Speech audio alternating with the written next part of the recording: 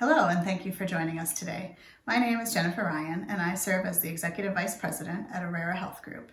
We are proud to be supporting the ACEs Aware initiative on behalf of the California Office of the Surgeon General and the Department of Healthcare Services. This webinar is part of a new series designed to take an in-depth look at research on the science of adverse childhood experiences and toxic stress. In our first segment, Dr. Nadine Burke-Harris presented information that serves as the foundation for all of the work that we are doing through the ACEs Aware initiative. As she said, in order to be successful, the initiative must be deeply rooted in the science and based on evidence that has been firmly established through research. As always, we want to thank those of you who submitted questions in advance. Several of those questions will be covered during today's presentation and during the question and answer section.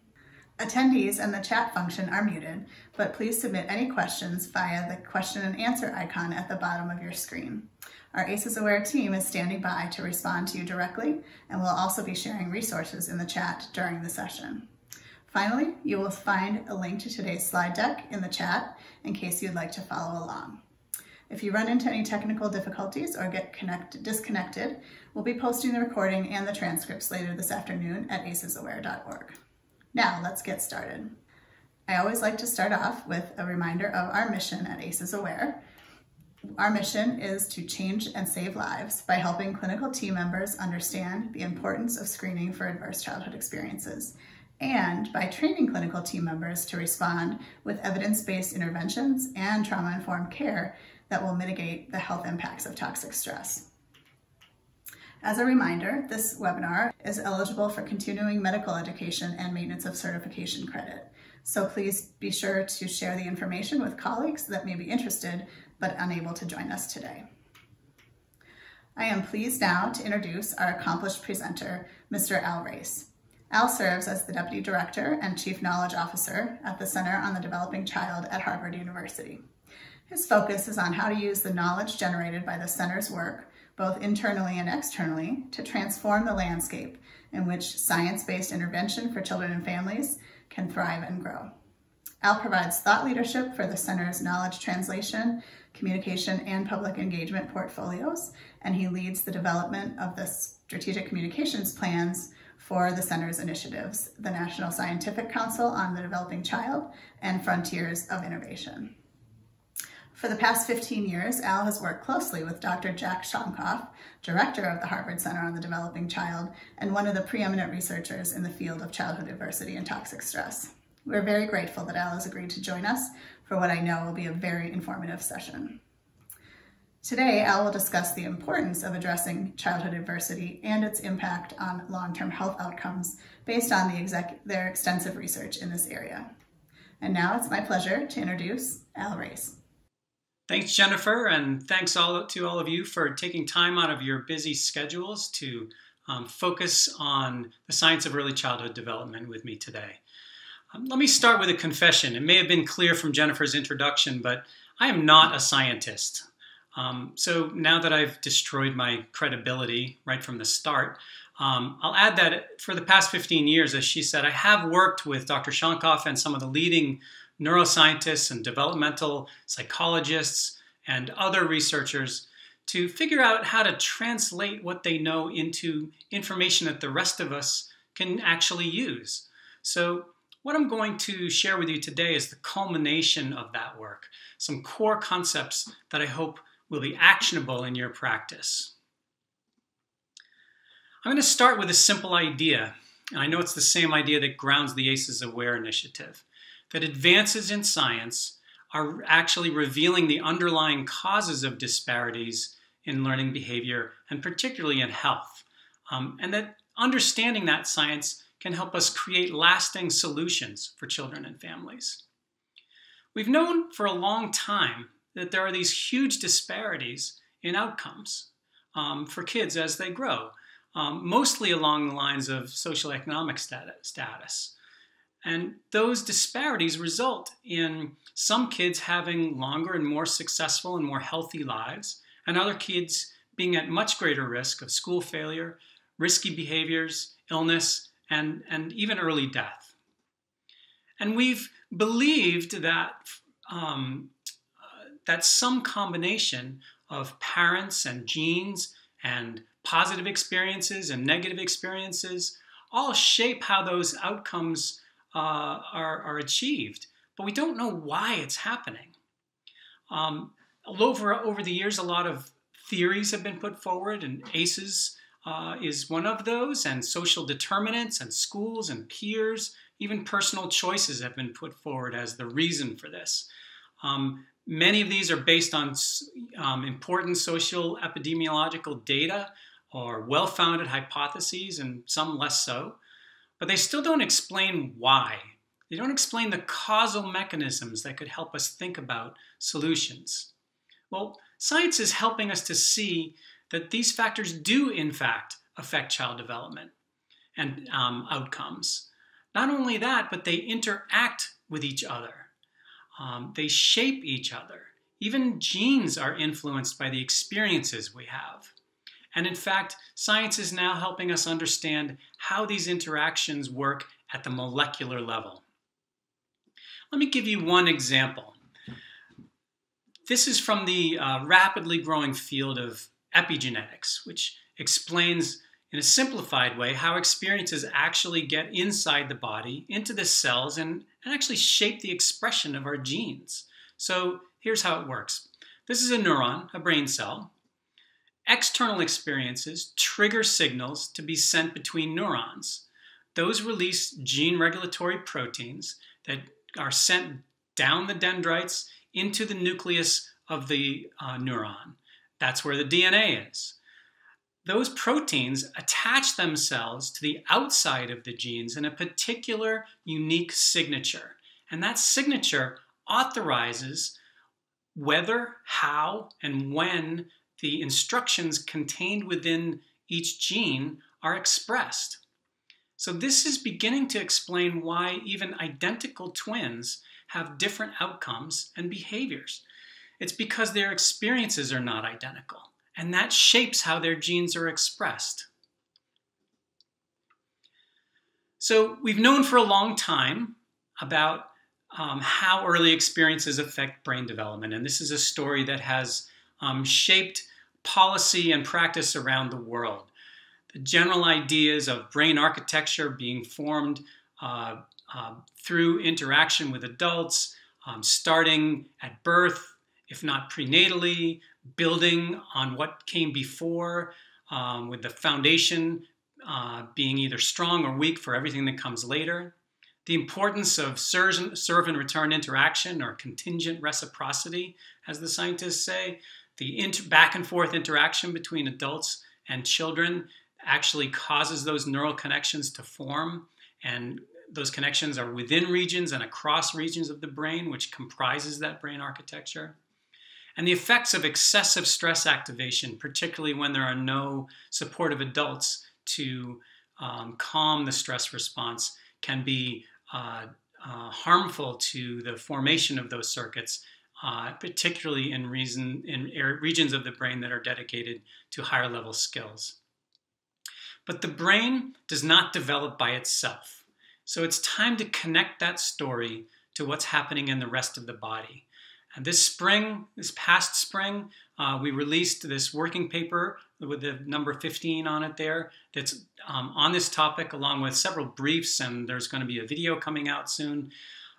We think this is a very important body of knowledge because the science tells us that the very same things that support sturdy brain architecture also support the foundations of lifelong health.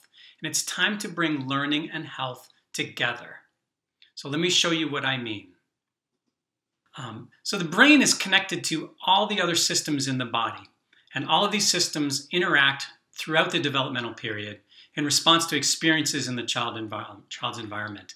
Those can be positive experiences or they can be negative experiences. I'm going to use a scary or threatening experience as an example. So when the brain perceives a threat or some other kind of stressor in the environment, that triggers the stress response. That's important. It's necessary for survival. And it sets in motion a cascade of responses by other organ systems. So the brain triggers that response and manages it. The heart and cardiovascular system pump blood and oxygen through the veins. The gut and metabolic system turn food into energy. The neuroendocrine system maintains the delicate hormonal balance that we need, and the immune system springs into action to defend against infection and potentially heal injury. So the body is like a team of highly skilled athletes jumping into action, reading each other, responding to each other, all with a common goal. And in this case, the goal is protecting the body from whatever may be perceived as a threat. But all of these biological responses were designed to deal with short-term threats. They were not designed to stay on chronically. And when they do, there's a wear and tear effect. Sometimes we think about it like a car engine, a car racing its engine. So that's necessary to pass a truck on the highway. You need to be able to rev that engine. But if your car is sitting in the driveway and you're revving the engine for hours or days or weeks or months on end, that's going to eventually break the engine down. And it's a similar phenomenon inside the body when all of these systems are activated at high levels of stress. And this explains why it is that early adversity is related to the increased risk of all of these different conditions: asthma, heart disease, diabetes, obesity, depression, autoimmune disorders, even dementia, many other conditions. And that's why it's so important to support families with young children, because it's as much about building a strong foundation for lifelong health as it is about early learning and social emotional development or school readiness. And several of these chronic diseases that have their roots in early childhood adversity, particularly in inflammation, which seems to be a common thread, are also budget busters for healthcare. In fact, 3 of the 5 most costly adult diseases are associated with early life adversity: cardiovascular conditions, diabetes, and depression are 3 of the top 5, and together they cost the US healthcare system more than $600 billion annually. So this matters because if we can reduce hardships and adverse experiences faced by families and pregnant women, that it's a promising pathway to enormous potential savings in healthcare costs. But I want to be clear that not all stress is bad. That's why our National Scientific Council on the Developing Child created kind of 3 levels of stress to explain the complexity of how stress works. Learning how to cope with stress is an important part of a child's healthy development, whether it's the stress of meeting new people or learning to walk or dealing with problems. When stress occurs to a young child within an environment of supportive relationships with adults, these physiological effects are buffered and brought back down to baseline. And the result is a healthy stress response system. That's what we call positive stress. Tolerable stress is when the stresses become more serious, but they are still buffered by supportive relationships. It's only when the stress response is activated for a long period of time at a severe level in the absence of protective relationships that it becomes what we call toxic to developing brains and, as we saw a minute ago, to the rest of the body as well. So how does this fit into the concept of ACEs? Many of you are familiar with this concept of ACEs and the community and systemic adversity that is a part of the ACEs Aware Initiative, and how these are linked correlationally to poor life outcomes. We know there's a connection. We just don't know why. Toxic stress helps us explain why. Because these kinds of adversities trigger that toxic stress response, and the toxic stress response has that effect on all of those different organ systems. That's what contributes to all of these poor life outcomes. Trauma has a lot of different definitions, and I'm not an expert on them, and I won't get into them in depth here, but we think of it more as sort of the psychological manifestation of experiencing those events and experiencing the events that cause toxic stress. Now, how do we respond to all this? There's a whole spectrum of possible ways in which we could respond. Starting at the source, reducing those sources of stress, and doing the kinds of work that's happening across the state in California with ACEs screenings and referrals. At the more extreme end, of people who have really experienced toxic stress and trauma, that the need for trauma-informed care and intensive therapeutic interventions is clear. But you can see there's a gap here, and that's the gap of actually being able to treat the biological effects of stress, where the science is still in its early stages. Even being to measure in individuals the effects of excessive stress activation is in its very early days in terms of research. So that's a gap that I think the research world is trying to fill right now. But even right now, there's still plenty we can do in terms of all those other areas on that spectrum of response. Now, having measures for individuals is important because science is just screaming at us right now that everyone is different. So understanding heterogeneity or variation in sensitivity to context is critical to rethinking how we address those social determinants or those adverse childhood experiences in individuals rather than as a population-wide response. So I'm using these charts to make a point. They're from a study by Kim Noble and colleagues that showed a consistent relationship between a range of developmental measures and socioeconomic status. The higher the SES, the better the outcomes. There's really nothing new there. We've known that for decades. But when you reveal the actual data behind these trend lines, what you see is a huge amount of variation. Some individuals with low SES do extremely well. Some with high SES do poorly. So simply improving SES will improve the trend lines, but it will not necessarily improve outcomes for every child. And the same is true for the kinds of trend lines we see with ACEs. Now, another point that I want to stress, it comes from work we've done with pediatricians in our innovation network on how to actually communicate about ACEs and stress with families that are going through it.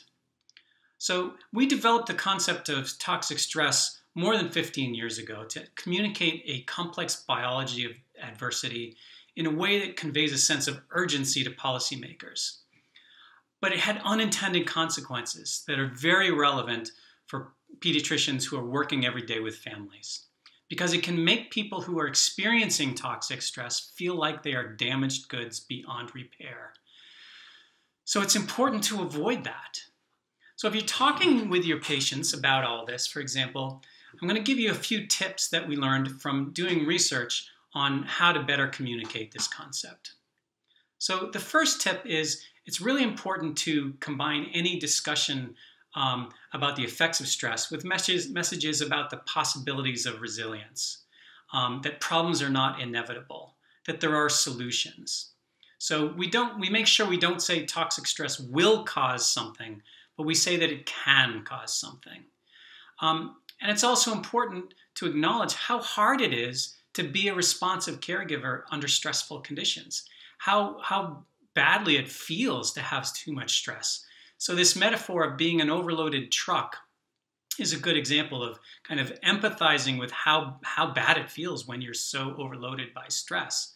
And then getting to solutions is about how we unload the burdens from that overloaded truck.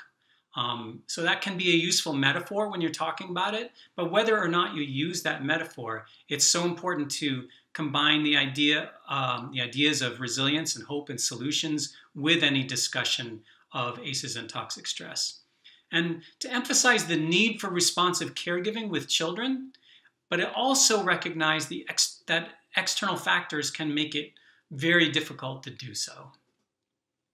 And finally, to balance the need for systemic solutions with self-efficacy. So in other words, to help people feel empowered that they can do something about this, but also recognize the need for systemic solutions to help reduce those burdens. Here's why that balance is so important. We also tested social determinants argument for why paying attention to early adversity was important. And this blurb on the left here is what we showed respondents in the research. So living in a community with high rates of violence creates constant stress, etc. In order for doctors and communities to create services that address the root causes of stress, we need to know more about how environments cause stress and affect children's health and development. This is sort of the classic social determinants argument. But what we found in our research was that using this argument and this description reduced people's hope and sense of self-efficacy. And here's a quote from the research that it leaves people less able to see how positive development and health can be achieved following exposure to early adversity. Resilience is another topic that's very challenging to talk about. So I'm going to demonstrate how we do talk about it without making people feel like resilience is some trait that's inborn, like grit, that you either have or you don't have. It's really important for people to understand that resilience can actually be strengthened by supportive relationships and skill building. So the ability to thrive despite dealing with difficult circumstances is not a trait you're born with. It can be built over time with the right influences. It's the result of multiple interactions between the genes we're born with and the experiences we have. That's why every child is different in how they respond to adversity and how they respond to intervention. We think of it as kind of like a scale, like you see here, where negative experiences, and we all have negative experiences in life, tip the scale toward bad outcomes. But positive experiences tip it toward good outcomes. And that can help us think about the kinds of things that could tip any person's scale to the positive. So things like responsive relationships and a sense of mastery, some supportive community services, and faith and cultural traditions also are known as resilience factors. These things can tip the scale toward positive outcomes. So the more things that we can pile on that positive side, the better. But it's not just about experiences. Every scale has a fulcrum, and where that fulcrum is placed can make it harder or easier to tip the scale to the positive or to the negative.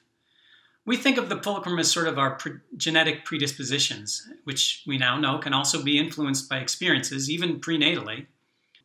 And we can move that fulcrum, which is the important thing to know here, that it's not fixed. It has a particular set point at birth, but over time we can move that fulcrum by strengthening the adaptive toolkit of skills that people have to help them plan and make goals, meet those goals, move to plan B when plan A doesn't work out, and adjust to any kind of challenging situation. We think of them as executive function and self-regulation skills. But we can also address the structural conditions that make it harder for some people to thrive. And I think this year has been a particularly obvious year for all the kinds of stressors that people are experiencing, because there sure has been a pileup over the past year.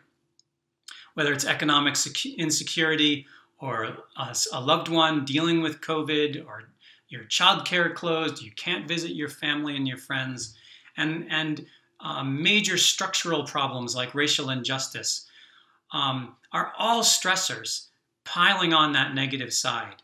And some of us are more affected than others. So the degree to which we can address some of those larger causes of these stresses through policies and programs and community services, the better. Because if you look at this scale, which is now tipped toward the negative, it's important to recognize there are three ways we can tip that scale back toward the positive. One is to remove negative things from the negative side. The other is to pile on positive things to the positive side. And the third is to shift that fulcrum through responsive relationships and active skill building to give people the ability to strengthen their skills that enable them to adjust, adapt, and cope. So I've covered a lot in a short amount of time. I'm going to try to sum that all up with three core principles from all of that complex science. Three principles you can take home and use. We call them design principles. That's a term that comes from the tech world, where design principles are kind of like your North Star. If you keep coming back to these design principles and say, are we doing these things? How are we doing toward these things? Can we do better to address these things? That you will be able to design your programs and your services in a way that are more in alignment with what the science says children and families need to thrive. So these three things should have come clear through the earlier parts of this presentation. Building responsive relationships, reducing sources of stress, and strengthening those core skills that we think of as executive function and self-regulation, the planning and goal setting and adaptation and memory skills of executive function. So these principles apply not just to children, but also to adults. So adults need relationships in their lives. They're a way of reducing stress and finding solutions to problems. Adults need those skills to provide the stable household that children need to thrive in. And everyone needs less stress in their lives, but particularly if you're experiencing significant adversity. And they all interact with each other as well. So if we have responsive relationships, that's a potent way of reducing the effects of stress. And it opens up bandwidth to work on those core skills. And having those core skills can also create stable environments which reduces sources of stress. So you can see they all work together. And if we can provide these things for children and the adult caregivers, then the children will develop in a healthy way and be more prepared for school. And adults will be able to provide responsive caregiving to children, as well as economic stability for the household. So what does that look like? So these are three principles you can keep coming back to and say, are we doing our work in a way that aligns with these principles? But what would that actually look like in a pediatric practice? So I'm going to share a few ideas that have come from our work with pediatricians, but they're just a start. I'm sure you can think of many, many other ways, and many of the things you're already doing probably fit these categories. But what's most helpful is to take a good critical eye to ways in which you could do better. Look for areas in which your practice is actually not supporting these principles as strongly as you could. That's the space for innovation. So here are just a few ideas. For responsive relationships, actually coaching parents and caregivers on how to do serve and return interaction. We have resources on our website, and there are others that can help parents understand the simple steps that they can take to engage in that kind of back and forth. Providing ideas for fun activities that parents and children can do together that support the establishment and maintenance of those responsive relationships. Those core skills can be developed through games and play-based activities that help children practice those skills at different ages. Also, just helping families establish regular routines is an important part of building those kind of planning and goal-setting type skills. Reducing sources of stress. One very potent way to do that is to help connect families to ways in which they can reduce the stresses in their lives, like receiving services that help them meet basic needs. And even just identifying those sources of stress and thinking about what solutions might be is a way that pediatricians can help. So that's just a starting point, but hopefully this sort of triggers new ideas in your own practice for how you might apply these principles. I'm going to close with one more core idea that is in our most recent working paper and has come from the research on health in particular. And that's that experiences during the prenatal period and the first 2 or 3 years after birth may actually affect adult health even more than school achievement. So this is just in case you need any more justification for why your work with infants and toddlers is important and why it should be better connected with OBGYN, this is an important headline because that means that services for 3 and 4-year-olds are important, but are not early enough to have the greatest impact. And that's particularly true with health. So if we want to improve lifelong health outcomes, it's just as important to reduce stress for pregnant mothers and families with infants and toddlers as it is to encourage better lifestyle choices in adulthood. And yet, most of the medical advice relating to a lot of these chronic health conditions focuses on changing behaviors in adulthood, whereas we should be looking much earlier and trying to reduce adversity and stress early in life. And there are lots of studies that are that support this finding, and they are in our paper. So I won't go into them right now. And if you want to dig deeper, I would encourage you to go to our website because there's a lot more science there, including a guide to age-appropriate ways of supporting executive function skills, our working paper, and all the other resources that are connected to that working paper. And I'll also add, you'll see here in red here is an extended URL for our website. We've just created a new area of our site where we've gathered materials that we think would be of special interest to those of you in pediatrics. So I encourage you to go take a look there and take advantage of those resources. And with that, I thank you for your time. I thank you for the opportunity to share this science, and I welcome questions. Thanks so much, Al, for that very informative presentation. It was so helpful to hear about your research and how it underpins so much of the work that we're doing with ACEs Aware. I have a few questions that I'd like to pose to you that will dig in on a couple of the topics you covered today. First, can you talk a little more about the origins of toxic stress? Does it result from certain types or sources of stress? Yeah, great question.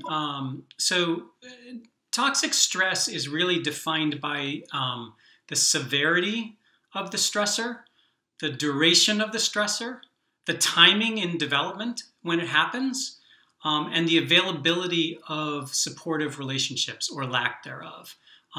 These all interact with and combine with genetic predispositions. So it's really about the interaction of all of those factors more than it is any one particular source of stress. The body doesn't necessarily differentiate between different kinds of stressors, only that something appears to be a threat, and that triggers that stress response. So certainly there are some stressors that are so severe, experiencing extreme violence, for example, where they're likely to affect anyone adversely. But even there, individuals are affected differently because of the interconnection of all those different factors. So, brief experience with the availability of a supportive relationship and a genetic predisposition to perhaps lower levels of anxiety might lead you to be less affected by that extreme experience, whereas another child might be much more affected by it. Anxiety is a good example. So there are sort of genetic predispositions to anxiety, and a child who is in anxiety-provoking situations with that predisposition is going to be more affected than a child that doesn't have that predisposition in the same situation. And the length of time they're exposed to that situation and the degree of support that they have all factor into the actual effect. That's why we think of toxic stress really as a toxic stress response. It's the body's response to a stressful event or stress-provoking event. And so how the body responds, it depends on all of those different factors. Al, we know that having supportive relationships with parents and other caregivers is critical to building resilience. What are some of the other buffering supports that can help children manage the physiological effects of stress? Yeah, so there's a large body of research about protective factors and resilience factors, and I'm not an expert on that full scope of research, but it is out there. But I can say that there's a lot of evidence that supports in the community and supports in the family can help. So supporting families is a way of supporting resilience in children. So, in addition to those responsive relationships with caregivers, and I want to emphasize that those caregivers can be inside the home. They can also be professional caregivers outside the home, providing those kind of consistent, responsive, supportive relationships.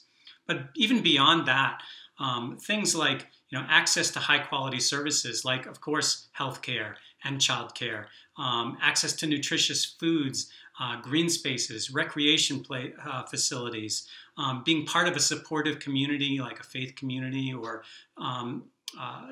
any kind of community that's supportive of each other.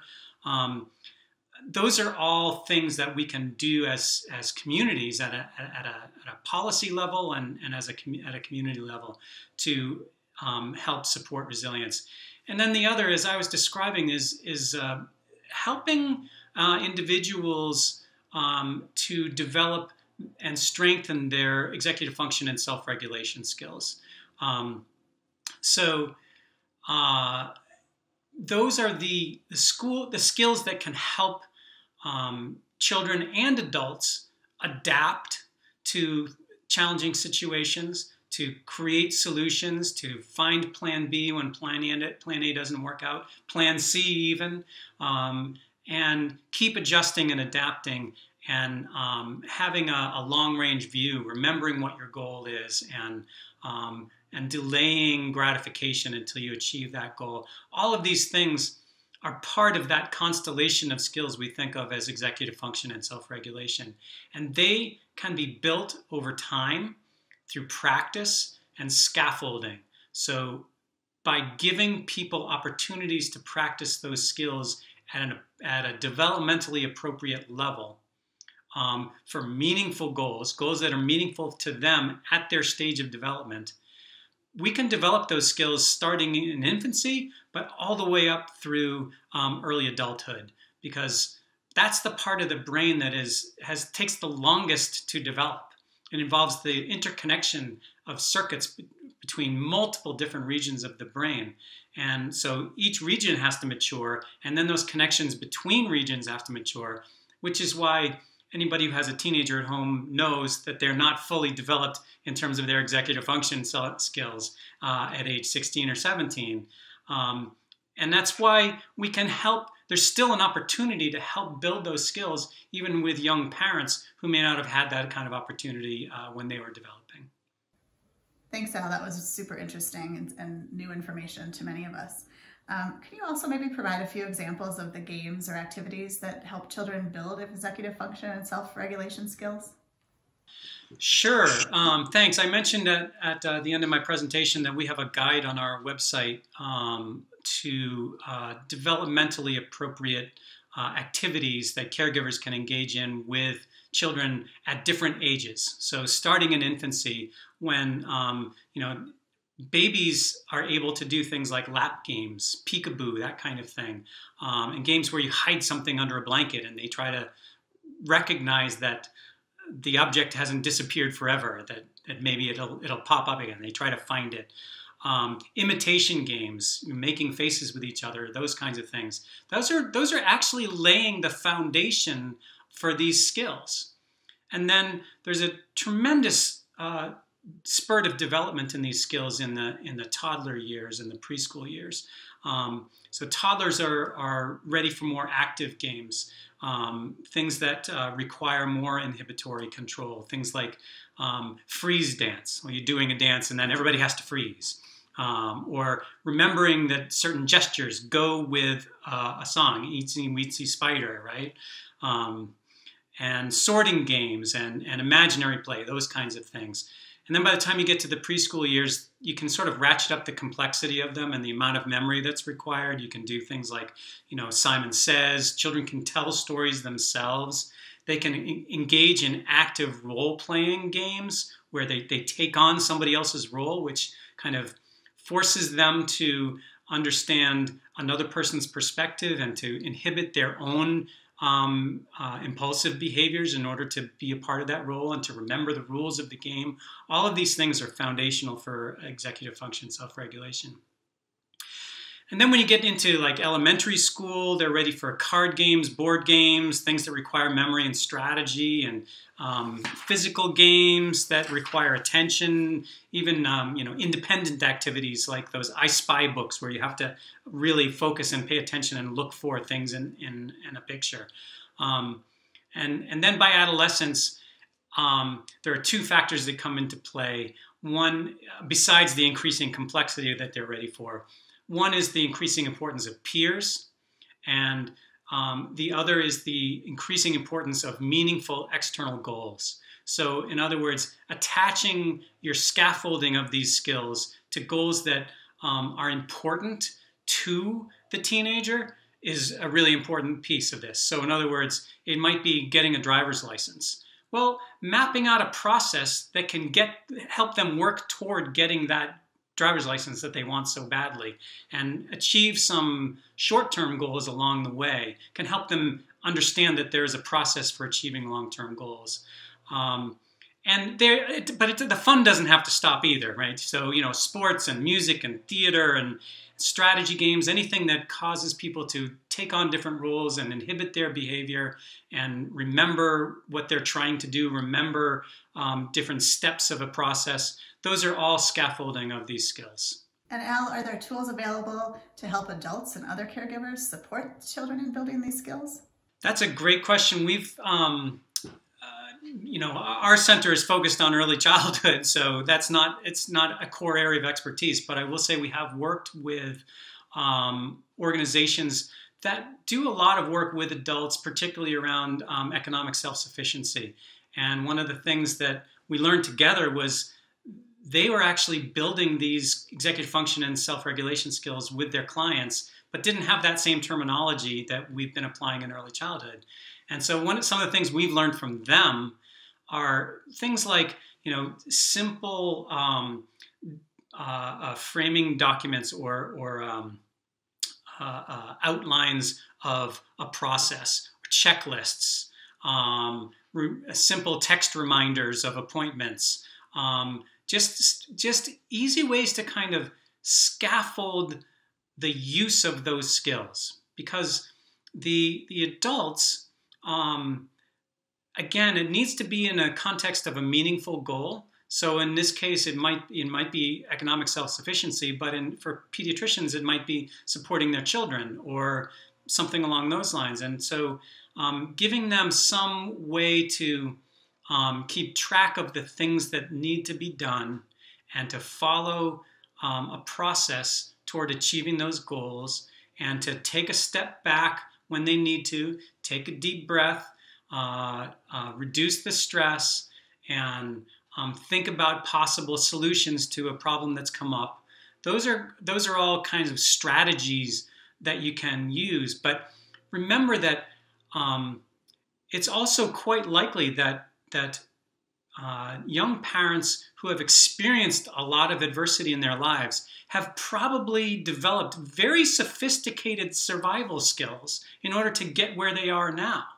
And we should be building on those skills and not just saying, oh, you have a deficit of this or that. We should be saying, oh, you're really, really good at making decisions on the fly, right?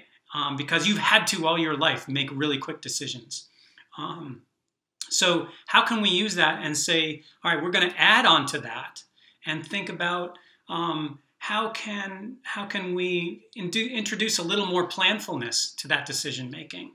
How can we give you some tools that you can use to pause and reflect and then make a decision about what you're going to do? So those kinds of scaffolding tools, I think, are what we've seen have been helpful. So as I've learned in my work on this initiative, a lot of people sometimes confuse ACEs with the social determinants of health. Are ACEs considered social determinants of health? Why or why not? Well, as you well know, the story of ACEs started with a study of 10 particular adverse childhood experiences that were inside the family. Those would not be considered social determinants. Social determinants are more related to your zip code. They're more related to the things that happen outside the home that affect your life, that affect your health. So things like crime rates and violence in the community and green space and pollutants, noise pollution, all those kinds of things have been shown to have effects on development. But they wouldn't be considered ACEs in the traditional initial study. Now, ACEs Aware has expanded that definition among other groups, which is a very positive development because it begins to take into consideration some of those things that are taking place outside the family that have an effect on development. So even things like racism and discrimination, as I mentioned before, environmental problems that are very often kind of racialized in terms of neighborhoods of color tending to have been exposed to more pollutants because of zoning regulations and environmental regulations that go back decades. So it's a very complex mix of factors that contribute to these social determinants. And I guess one other important thing to sort of tease out here is that adversity and stress are not the same thing either, right? So there are forms of adversity. Think about lead in the water is a form of adversity that doesn't cause stress, but it certainly harms development. And so we have to take into consideration all of those factors, whether they're environmental or social determinants or policy factors, deeply embedded structural racism. All of these things combine with what's going on inside the home to have an effect on development. And it's important to recognize also that what's going on inside the home can be a buffer against all of those things that are going on outside the home. In the same way that services outside the home can be a buffer for things that are going bad inside the home. And that wraps up our Q&A. Thank you to our audience members who submitted questions, and of course to Al Race from the Harvard Center on the Developing Child for sharing his time and expertise. As we start to wrap up today, I want to encourage all of you to take the free Becoming ACEs Aware in California training that covers the science of ACEs and toxic stress in a clinical manner, how to screen for ACEs, and how to implement trauma-informed care. Medi-Cal providers are reminded that you should submit an attestation form after completing the training so that you can get certified to receive payment for conducting ACE screenings. And also, don't forget to sign up to be part of the ACEs Aware Clinical Directory. More information and links to our training site, the attestation form, and the clinical directory can all be found on our acesaware.org website.